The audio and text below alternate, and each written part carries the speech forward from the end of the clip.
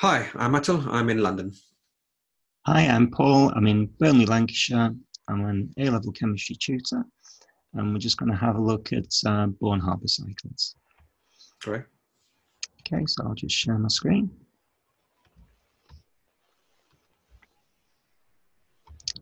And here, so we've got Born-Haber cycle problem. We've got to calculate the enthalpy of formation of potassium chloride, given that the lattice enthalpy of formation of potassium chloride is minus 710 kilojoules per mole. So let's have a go at doing our Born-Haber cycle first.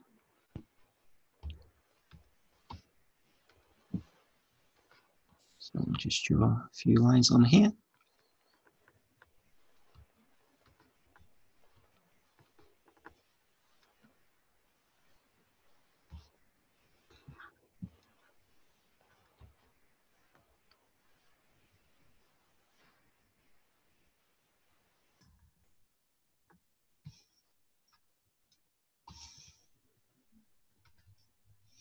Okay, so for potassium chloride,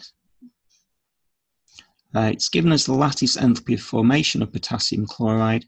So that is the formation of potassium chloride, ionic compound from its ions in their gaseous state. So the ions of potassium chloride are K plus and Cl minus.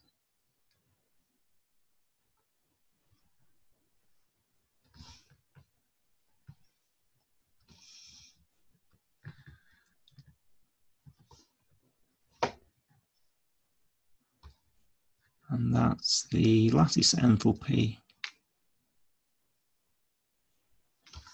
And that's minus 710 kilojoules per mole.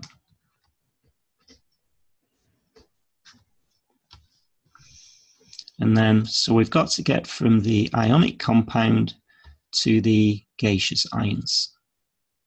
And the first step of that is to do the enthalpy of formation, which is the formation of the ionic compound from its elements in their standard states under standard conditions. So we've got potassium, which is a solid, and chlorine, which is Cl2, gaseous molecule.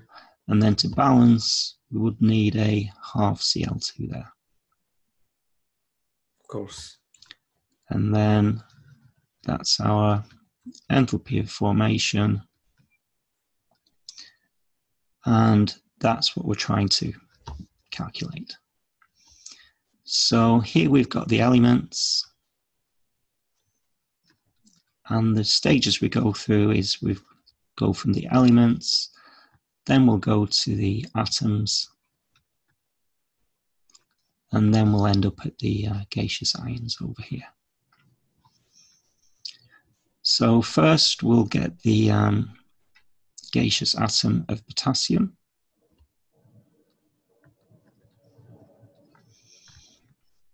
That's the enthalpy of atomization of potassium. And that, if we look at the table, is plus 90 kilojoules per mole. So we've still got our chlorine.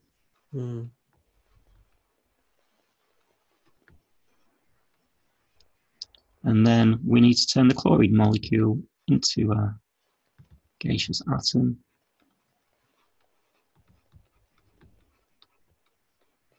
And that's, if we look at the table, atomization of chlorine is plus 121. Then we need to turn the gaseous atoms into ions. So we'll start with the metal. Potassium's in group 1, so it goes to a positive 1 ion. And that removes an electron. And we've still got the chlorine gas. So that's the ionization energy.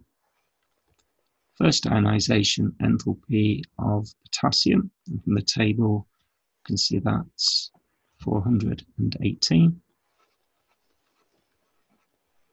And then the last enthalpy change here is Cl to Cl minus, and that's called electron affinity.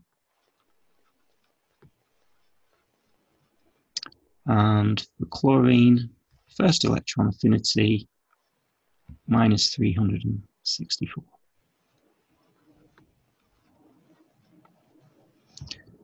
And then to work out the enthalpy of formation, if we notice the enthalpy of formation arrow is going anti-clockwise, all the other arrows are going clockwise.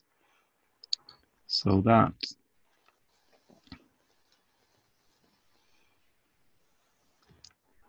equals that. And so we can say that the enthalpy of formation is equal to all the other enthalpy changes, which in this case would be 90 plus 121 plus 418 plus minus 364 and then plus minus 710 kilojoules per mole, and then just putting those into the calculator would give us the enthalpy of formation of potassium chloride.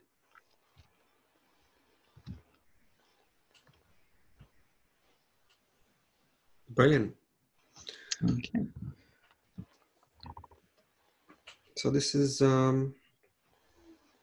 yeah, I would say this would be a way of finding it in a very indirect way, knowing all the other energy transformations, ionization, making it into a gas, etc., etc.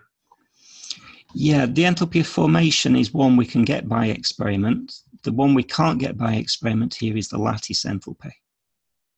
You're not going to easily turn gaseous ions into an ionic compound by experiment. So it's this one is really what the Born-Haber cycle is used to find, because it's the one we can't find via experiment. Right, yeah, that's very smart, actually. Just using chemical energetics. Brilliant, sounds good, yeah, thanks for that, Paul. Okay. Look forward to doing another video with you. Yeah, bye for now. Thanks, Atul. Bye. Bye.